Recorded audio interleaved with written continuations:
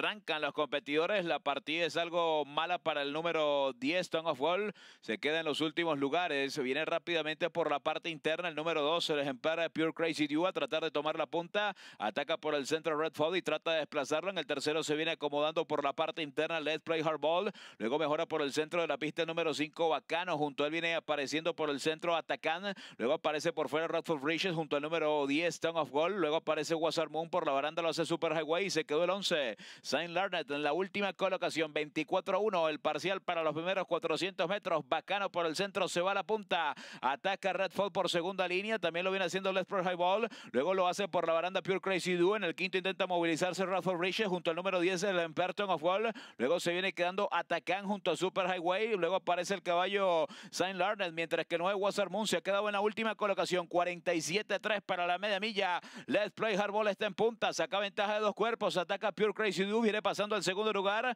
En el tercero por la parte externa está el ejemplar Redford. En el cuarto mejora Redford Bridges por la parte central de la cancha. Hace lo propio por la baranda Tongue of Wall. Desde el fondo mejora Wasar Moon por el centro de la pista, dominando Let's Play Hardball con Tyler Gafalione. Presiona Pure Crazy Dew cuando ingresan ya a la recta final de Gulfstream. Es la última de la tarde.